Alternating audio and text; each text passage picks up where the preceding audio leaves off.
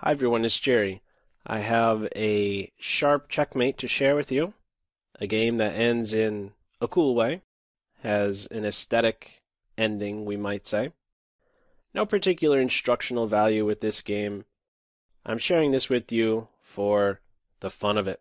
Plenty of games out there like that, right? Not necessarily instructive, but wow, what a finish. This is one of them. It's a 13 mover from 1868 between William Norwood Potter, playing on the white end, against a player by the name of Matthews. Let's see what happened. E4, E5, D4, E takes D. The Danish gambit. Black does not accept. C5 instead. Weakens a couple squares on the D file. Not sure why you'd want to do that. Knight F3. D6. White continues with development. Knight C6. Castles. D3. I guess this denies the queen knight the C3 square, but is not developing. Rook E1. Preparing E5, cracking open the position. Black develops, pins the knight, but is placing too heavy an emphasis on queenside deployment. The king remains stuck in the center.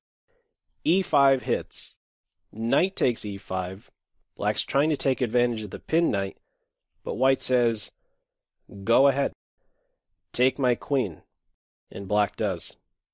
Bishop B5 check. King E7. Bishop G5 check.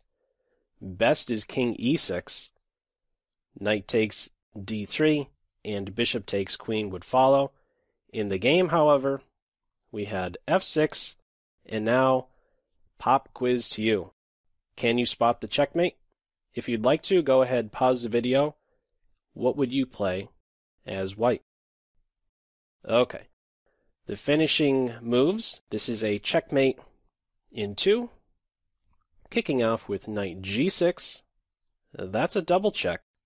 There's only one safe square, and it's F7.